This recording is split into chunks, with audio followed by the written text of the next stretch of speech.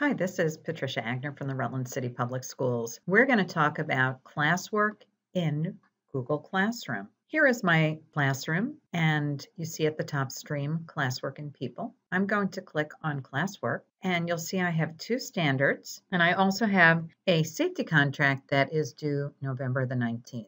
I can go ahead and create an assignment question, material, reuse a post, or add a topic. These two items are topics. I created those topics as standards.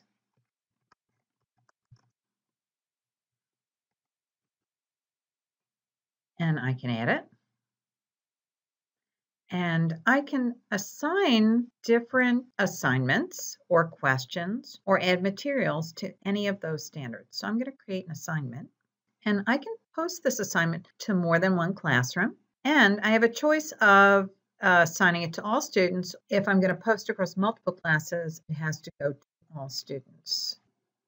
I'm going to give this 4 points because we're standards based. I'm going to create a due date.